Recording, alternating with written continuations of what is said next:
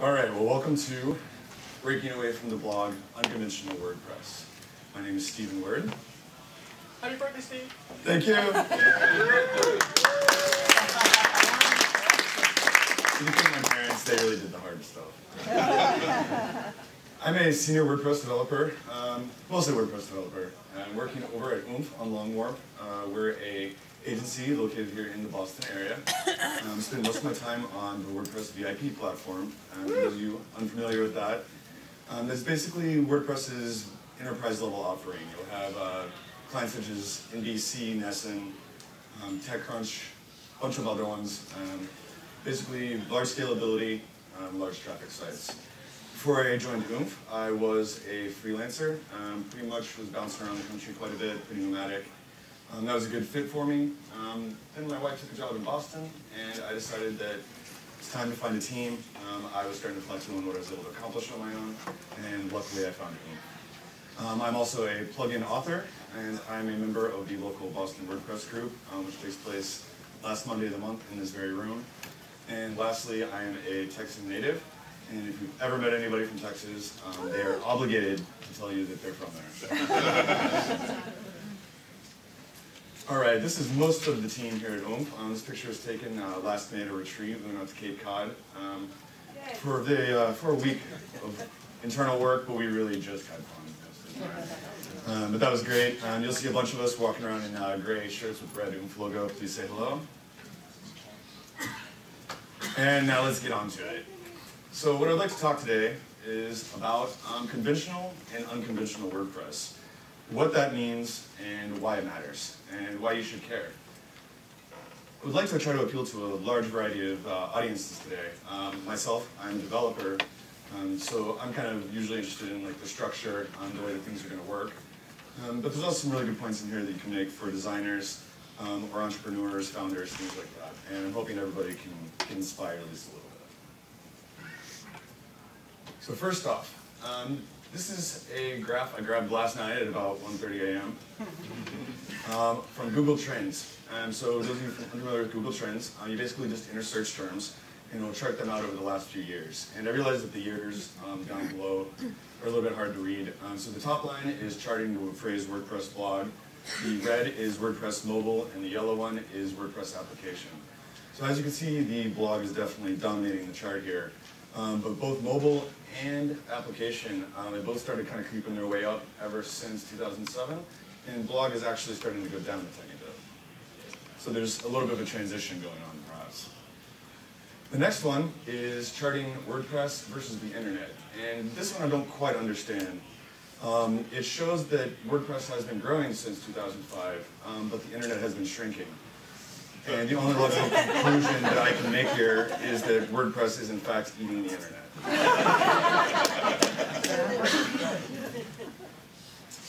Okay, so this is probably going to be the most technical thing I have to lay on you today. There's two key concepts here to really get the most out of the discussion. The first one is this concept of post types. So, like I said, if I get too jargony, someone raise your hand and I'll try to back up a little bit. So post types are WordPress's native content storage unit. I like to think of them just as an object. An object that contains things like a title, maybe some content, a date. It could be linked to comments, some other things like this. Now the ones that most people are familiar with are going to be things like post, pages. Some of the developers may be revisions and attachments. These are native to WordPress. But they all share the exact same data structure. In the database, there's no difference between those four things. And in order to kind of change the way that we think about WordPress and not think about it like a blog, what we need to do is think about it not being as a post type, but more as a unit of content. So you could have people, like if you're having a social network, people would be your unit of content. If you were doing something in the automotive trade, it could be cars, it could be athletes, real estate if you're in the real estate business. Anything that is an entity could be classified as a post type. The second word that we really need to pay attention to is this word taxonomy. I don't know if there's any biology people in here, they may be familiar with this one. But this is WordPress's way of classifying things. It's an organizational group, but it's not so much an entity by itself. There are special cases for that, and we can get into that in a little while. The ones that you're familiar with would be tags and categories. So you can have two articles that are in the same category, but there's only one entry for that category, let's say uncategorized or news. So it's a way to add those post types that we just talked about and group them into associations. I don't really like the word taxonomy as much as classification or an association, but it's really about the way you think about it. That's the important part here. So in our previous slide, we talked about cars. The manufacturer could be a taxonomy. You could have Ford or Chevrolet. It'd be like a way to classify the cars that you're storing in your objects. Everybody pretty good on that? I'm good? Okay, good. So conventional WordPress. This is what I call the blog mentality. And this is something that in the WordPress world we deal with a lot. You always hear it, you know, I'm going to make a WordPress website. And you're like, oh, what kind of blog are you going to make? And you know, this is partially our fault. And you know, it's partially a good thing. WordPress really, really nails this market. And I think that without it, it wouldn't have become so prominent. So I'm not really trying to discourage this type of thinking, but let's try to be a little bit more forward thinking and see where we can take this over the next 10 years. So this is what conventional WordPress looks like, generally to the user. Everybody would recognize this. If you have landed on this website and you did not know anything about it, if you had ever used WordPress before, you could probably identify this as a WordPress site. It's got a title bar, it's got your normal top nav, it's 2 columns, content on the left, sidebar on the right, pretty standard stuff. What we're actually looking at here is the 2012 theme, which comes shipped with that, pretty much the blog package that WordPress is when you download it from WordPress.org. To an editor, or a site maintainer, this is what the admin would look like for that same article. Pretty standard WordPress stuff, straight out of the box. I know it's a little bit hard to read. What I really like to draw attention to is if in this left column you have pages, comments, presentations, appearance, plugins, users, etc. Posts and pages are the content types, and tags and categories are the taxonomies in the example that comes with WordPress out of the box. So if that's conventional WordPress, what is unconventional WordPress? I would like to call this the application mentality. We're no longer going to think about it as you would a blog. We're going to think about it as like a framework or the starting point for creating some sort of app. We want to, the Lego analogy gets used a lot, but I really, really love it. When you were a kid and you went and go buy a Lego box, you get a picture on the front of the box and it comes with the manual. Some of us built what was on the box and some of us have not seen the manual since.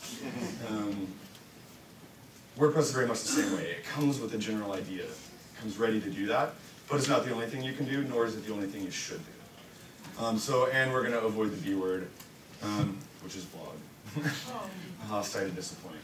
So, I was telling my wife about my talk a couple days ago, and she said that she saw this the other day, and it made her think of my talk that I was doing. And then she asked me not to use it. So of course you did. I didn't listen. I thought it was too fun. All right, so what we want to do is we want to escape this blog mentality that we've been talking about. So I want you to think about creating objects, not posts. I want you to think about designing user interfaces, not themes. Themes are for blogs. I want you to think about organizing your data in classifications or associations, and not with taxonomies. You know, there's so much more you can do than just categories and tags. I want you to think about developing web applications and not websites. WordPress is getting advanced to a point where you can do so much with it, it's almost doing yourself and the industry a disservice to only say that I am a website creator. You can do so many more things with that. And then the last one, this one's kind of aimed at the developers, and that is add-on versus leverage existing features. So WordPress has this really, really great way of dealing with all the data. It's extremely scalable. If you don't alter the original database schema, that thing will be performant all the way to the top. I mean, it can be extremely fast. And the old mentality has always been, well, I'm going to start with WordPress. I'm going to try to make it not look like a blog. And I'm going to pack on as many features on the outside of this thing as I can, and until it kind of does what I want. We definitely don't want to do that. There's a number of problems with it. If you do this, one, every plugin you add is a potential security vulnerability. It makes updating more difficult. You're bringing in code that was not part of the open source project. I'm not trying to discourage plugins. There's some really great ones. I leverage them all the time. is something to consider about that you want to design for something specific for your exact use, and not just try to take little pieces of everything that's out there. The prime example of this would be using the native WordPress database tables. And I apologize, like I said, it's a little bit for the developers.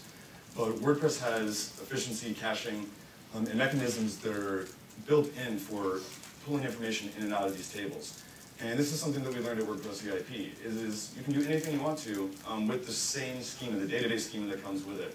You don't need to go through and create a bunch of custom tables. In fact, you're probably asking for problems. So let's get started looking at some unconventional examples. I'm going to start with a small project, kind of ease everybody into the idea here. So when I was doing the research for this talk, I threw out a couple of internet surveys. I don't know if anybody saw it. And this one came back from a guy named Alex Mills in the Portland area. Some of you may know. Alex is a developer, works primarily on WordPress, and it was his childhood dream to get a Dodge Viper. Mine too. He finally made that dream realized, and he has been so pleased with it that he decided that he wanted to make an app to track the status of fuel economy, mileage, odometer readings, etc. So what he did is he took WordPress, he didn't really rewrite the whole thing, but he did make you could call it a plugin, to chart basically his fuel economy over a certain period of time since he's had it. And the reason I want to bring this up is the way that this is organized. So in this particular case, fuel is its own individual post type. What kind of gas was it? Now, taxonomy is what brand was it? Was it from Chevron, Texaco, 7-Eleven, what have you? And what I really want everybody to get out of this is to think about the way that this would be applied to that post-taxonomy model or that classification object model that we were talking about. For example, another category or unity he's looking at is mileage. A classification for that could be, or a taxonomy might be, what state was he in at the time? What was the weather like? What season was it? Things like this. So that was a pretty basic example and a little bit hard to see. So let's keep going, try to dig in something a little deeper. Let's go with social networks. And introducing social listing here. This is a freelance project of mine that I have not touched in a little while, but it's pretty close to me and I know quite a bit about it, which makes it a great thing for me to use as an example. So the idea behind social listing is find what you need from your friends and their friends. And the idea here is that it's kind of like a Craigslist, but it's a Craigslist only with people that you know. So if you're a young person and you live in a college area and you're looking for a roommate, but you don't want to go on Craigslist and worry about all the creepy people showing up, what you can do is you can create your apartment listing on social listing, and then if anything goes wrong, you go yell at your common friend, because that's the only way that you could have possibly gotten that listing to come up. And they do some other really cool things with this. They do use BuddyPress, that is the backbone of this particular project. The friend of a friend relationships, that is unique to this project, but it was definitely built on the back of BuddyPress. And the other thing it can do is location-based searches. So every user, upon sign-up, enters in their location, like a street, it hits the geolocation service and gives them GPS coordinates. So that when I'm in New York and I'm trying to find some new furniture for my new place, I don't want to find stuff that's listed in Oregon. So by searching for friends of a friend's and by searching in my location, I can narrow down what I'm looking for pretty specifically. And the result is very cool. And here is what this looks like when you first log in, if you have an account. So down the main river there, the main content area, what you have is listings from people that I know as people. At the top, there's in the upper right-hand corner, you have a post a listing button. So the users will never hit the admin. They never see the normal administrative tool. I don't, unfortunately, have an example of this, but they would click the post a listing button, the little form drops down, they basically post their listing right there, and then on submission, quick page refresh, and then now it shows up down below, and it goes out to all their friends. Next one. This is kind of a recent development, one I'm particularly excited about. This is documentation in Wikis. And the example of this that comes to mind is jQuery documentation. How many people here were aware that jQuery documentation was handled by WordPress? Got a few. All right. So what you're looking at here, this content is actually completely generated from GitHub. WordPress has a transportation mechanism that it uses to communicate with other services called XML RPC. And what the developers of this particular project have done is find a way to, on GitHub updates, when they make code changes or change their documentation in GitHub, it goes out over XML RPC and automatically deploys to their WordPress site. In the documentation that we were looking at there, they never touch the admin. Nobody ever logs in. It's all automated.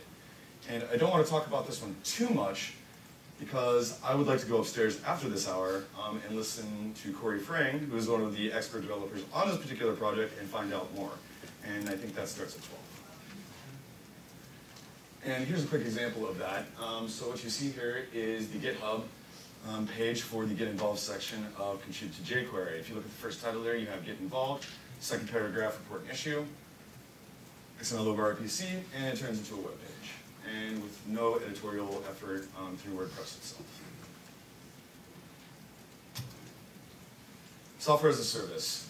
Now this is one of my favorite topics or favorite uses of WordPress that's come out in the last few years. There's definitely been a trend for this, probably I would say for at least 3 years now. For those of you unfamiliar with the model, the way that this works is that people have created a product with WordPress, but they let it live online on a web server and they never distribute the code.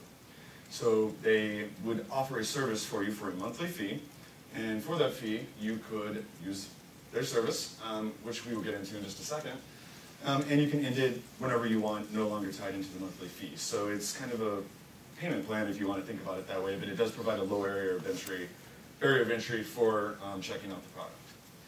And my favorite example of this is a site called Happy Tables. Happy Tables is a British product run from a company called Human Made. And what they tried to do here, actually what they don't try to do, they do an excellent job of this, is that they, it's an about.me type idea, but for the restaurant business.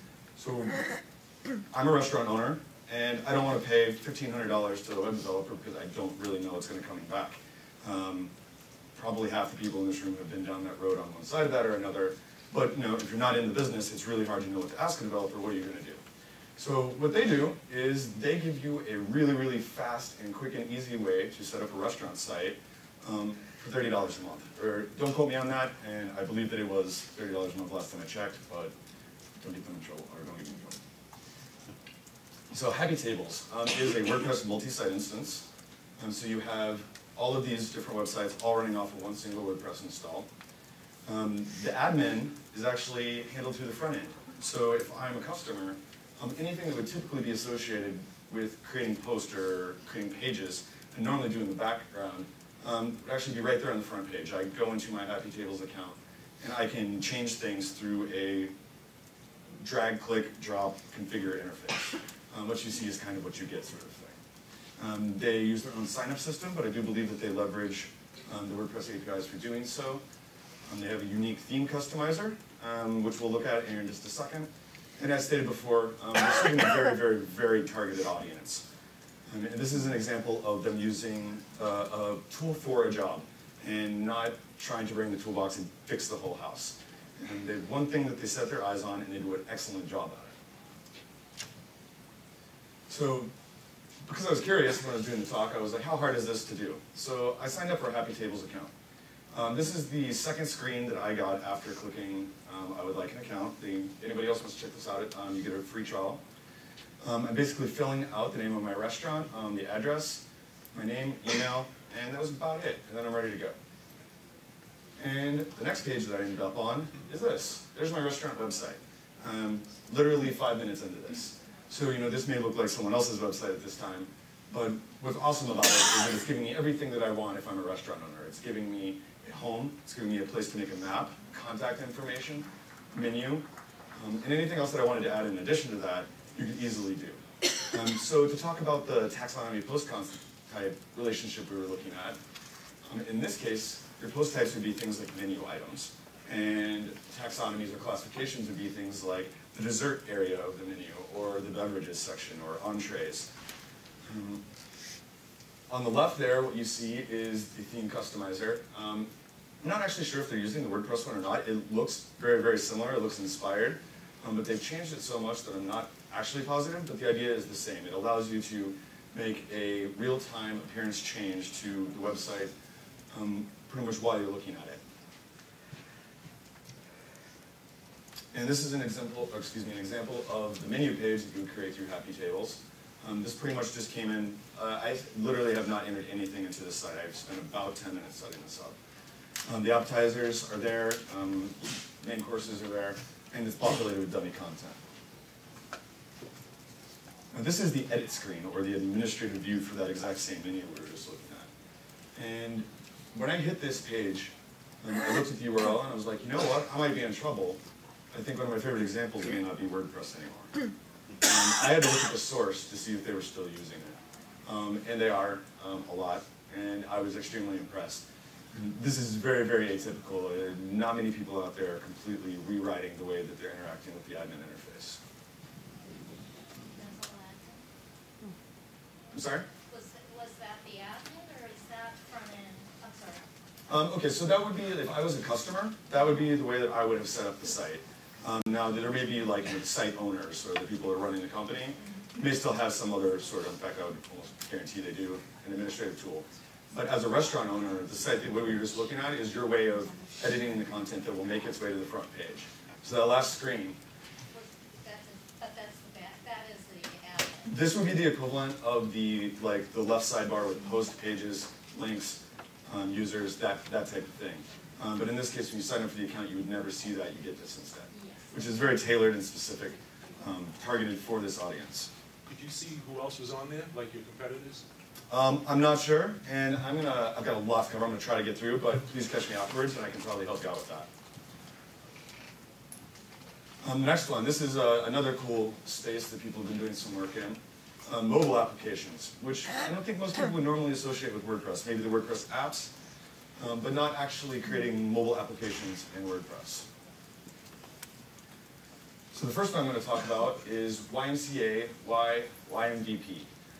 So what this is a tablet app that was created by a company, Web Dev Studios out of Philadelphia.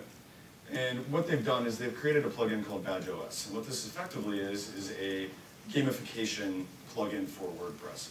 It allows the users to get things like, I did so many workouts and now I got a badge and I can share that with my friends. The application of WordPress here is it's not a native app. It's still actually using normal WordPress in a web sense, but it's intended only for a mobile or iPad view. And here's a quick look at this. So if you pull this up on your iPad, this is what you get. And if you asked me, I would not guess that this is a WordPress powered site. It's definitely a little bit different.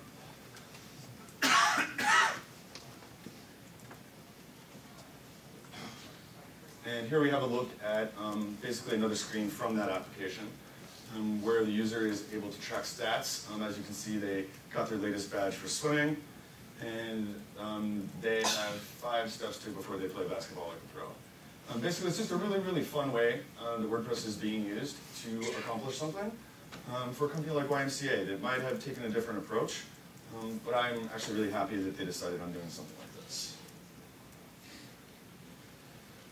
This one, this was also sent in by a friend of mine, and I'm going to call this Lunch at Dojo. So Dojo is an agency out of Chicago, and back when they were a little bit smaller, they had the benefit of having a chef in the office. Chris.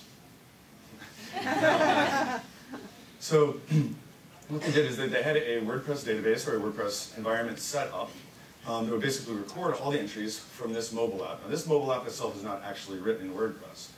But what it is that the chef was able to create an entry, let people know what was coming in for lunch that day, and then people on their phone on the way to work could say whether they wanted that meal or not, or they would take care of their own lunch. So basically you could say whether you wanted lunch made for you by the personal chef at your company on your way into work. And that helps with the groceries, planning. I just thought it was a really, really cool thing that they did. Web applications.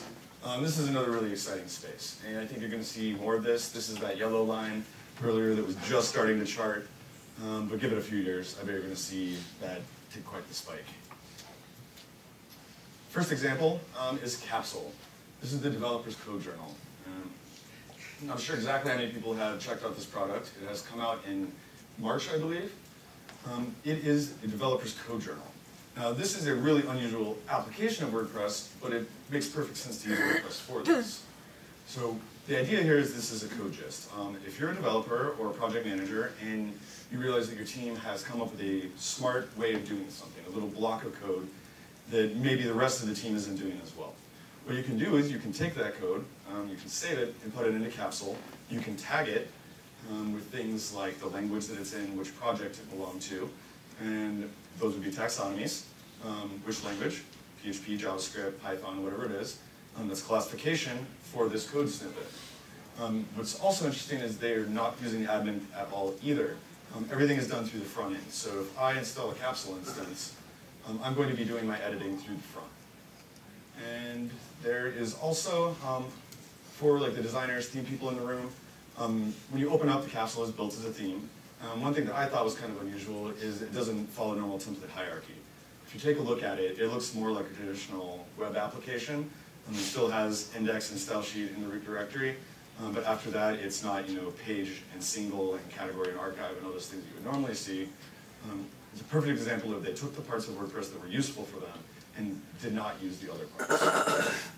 And lastly, one thing that's really neat about Capsule is that they have a client-server model associated with this. They have two products, Capsule Server, Capsule Client. Every team member can have Capsule Client.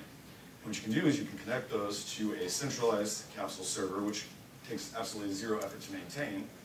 And you can have your dev team basically send, they can have like a special tag or something like this that will notify the server that you want to take all of the team's code and push it to the central server, while still allowing each individual developer on the team to maintain their own code, without absolutely having to share everything with the team.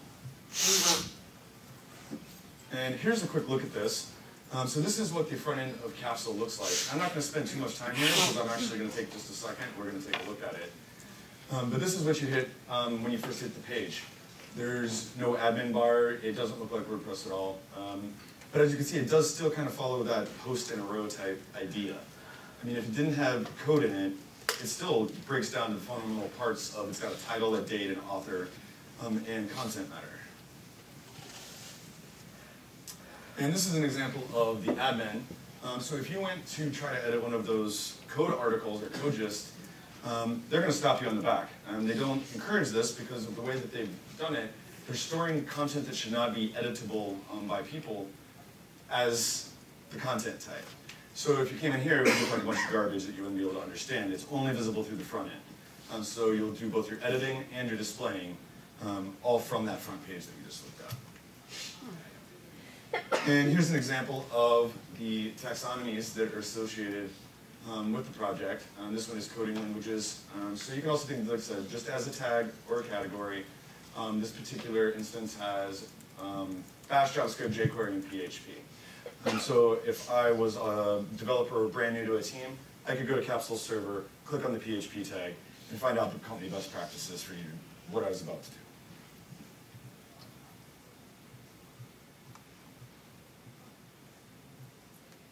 Okay, so here we are in a live instance of Capsule. Unfortunately, I'm not logged in, and I do apologize for that. We will not be doing any code editing as we go here. But what I would like to show is the way that this works.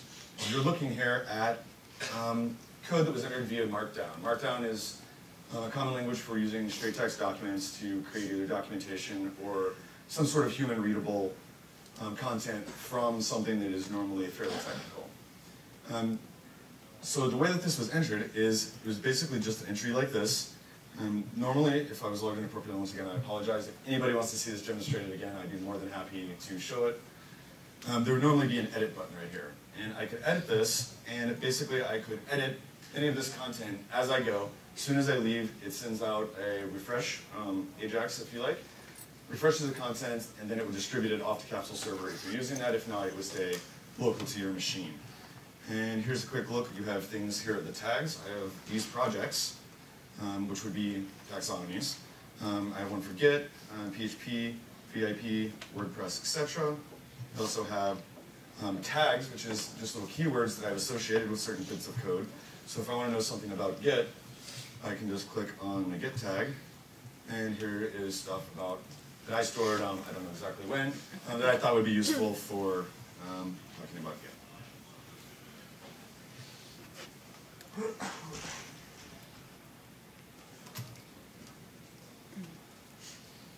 And this is a quick look at Capsule Server.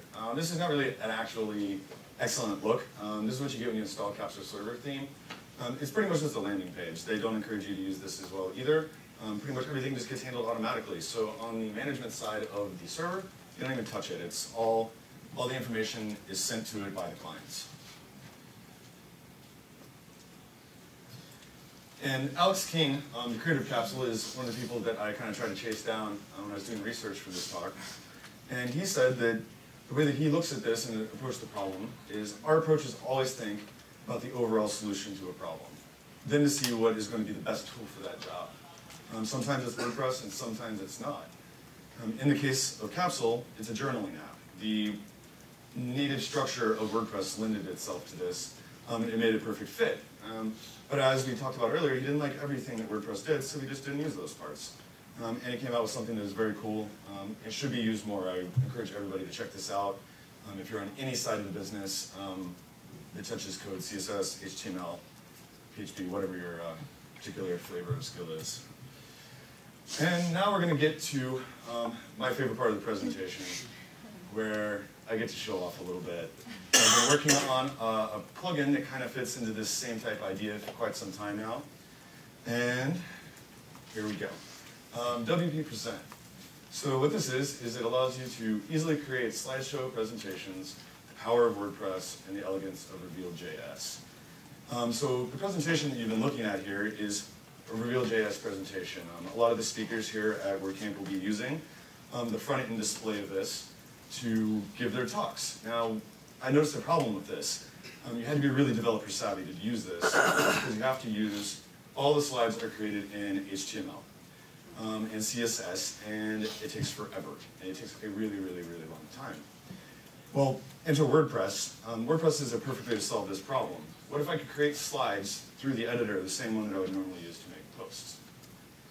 And what you get here with Reveal is this is the slides that we've been looking at here from kind of an overview vantage point.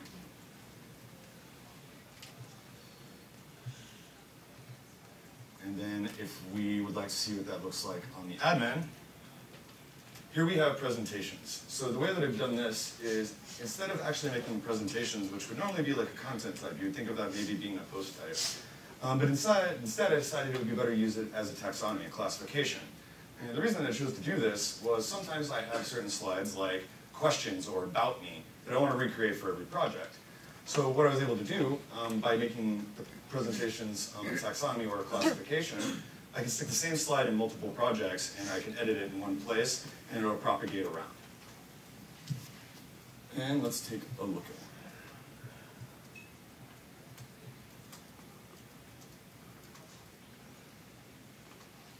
I was so scared when I came in today because I did not have time to put this on a local machine, so I'm glad the internet's working. All right, so this is pretty much the exact same structure that we were just looking at when I gave you that overview from the front end a moment ago. And what I can do here is, let's just go to the slide we were just on. Here we go. So these represent slides. They can be moved throughout the presentation. And I can activate and relocate columns as I wish. And let's just take a quick look at this. So by editing it, and please pop up, thank you. That was an AJAX request, not slow code. So this is the slide that we were just on before I brought you into the admin here. So what I would like to do is make this italics, and I think they could really use this picture right there. And we're going to go ahead and insert that right there. Update. Update. And update it. And now, what I can do, hopefully, is refresh this page that we were just on once. And now your slide is exactly like it was. Wow.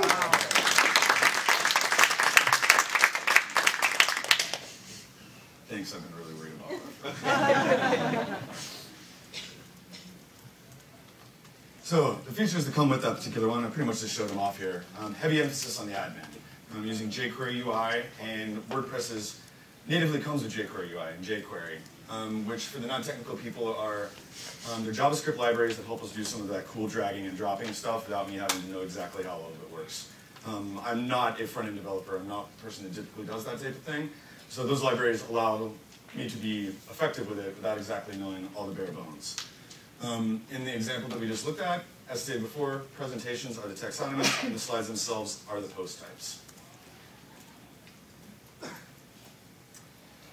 And there's some other cool projects. I didn't have time to talk about everything that I really, really wanted to today. Maybe next time I can do a part 2.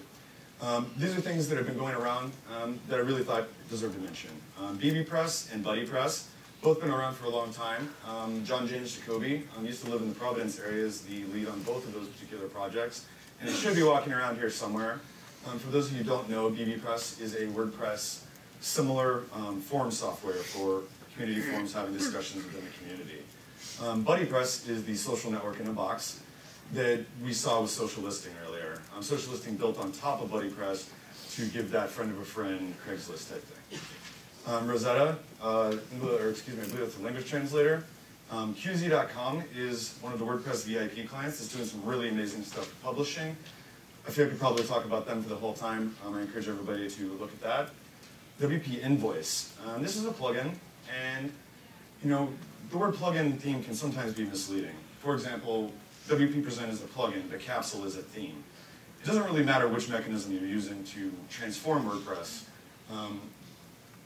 It can completely transform it, even though it may just appear to be an add-on. WP Invoice, for example, is an invoicing system for keeping track of assets if you run a small business.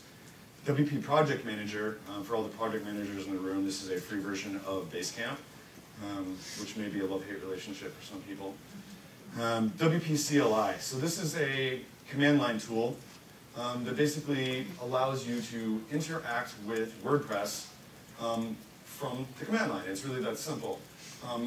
Developers sometimes have problems when we're trying to do really complicated, time-consuming processes, like doing a data migration. You have something where you're taking a large data set from one place to another, and it's going to run for like 5, 6, 10 hours. WP CLI is great because you never have to worry about like a timeout request. If you did this through the browser, 2 minutes later, it could crash on you, and now you have a problem. You have to start your migration over. WordPress CLI allows you to use your typical WordPress functions without those concerns. Backpress. Backpress is another project. It is, the way I think of it is it's a core PHP library that you can use for web development. WordPress has this included with it. It's all the stuff that you get with WordPress, like jQuery and highlighting things. I wish I could name them. But basically, it's the core libraries that come included with WordPress with all the other WordPress stuff in it. Both BuddyPress and bbPress use this, I believe. And then lastly, WordPress does have some native mobile applications for all the major platforms: Android, Windows Phone, iOS, and BlackBerry. If you haven't checked those out, it's pretty cool. It allows you to basically create blogs on the go, on the subway, wherever you happen to be. And in conclusion, so the whole thing that I want to drive home here today is making sure that everybody understands that even though WordPress comes as a blog, it's intended as a blog. You talk about it as a blog, everybody acts like it's a blog. It is, it's an excellent blog. It's an excellent content management system too, but it can also do so much more than that. If you just adjust your thinking, whether you're a business person or a developer or a designer, by changing the way that you think about those two things, the units of content and the classifications of content, you can accomplish so many things, but you can also do it inside the structure that comes with WordPress and leverage all of the things that makes WordPress fast, secure, the reasons that lead to it being so widely adopted, and the reason that everybody is here in this room. I think you're going to see a lot more of that in the future, and it's a really, really cool space to get into. If anybody's looking into doing mobile development, WordPress is an excellent space. There's a lot of growth potential there. Check it out.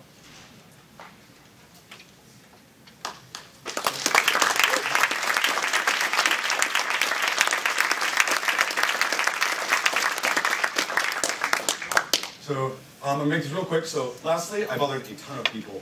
And I feel really bad about this. So if you find your name up here, you have a coffee, cocktail, beer on me.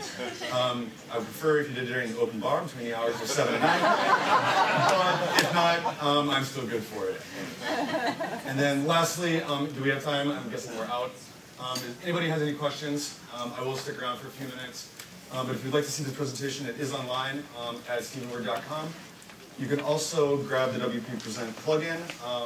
It's currently sitting in the review queue at WordPress.org. If anybody in the room has the power to hurry that along, I would appreciate it. And lastly, come check us out at Oomph. Stop by our table. We're always hiring, always looking for great talent, and we're always looking to discuss interesting projects with WordPress. And lastly, if anybody has anything that I skipped, come tell me about it. I don't want to miss it next time. So, thank you.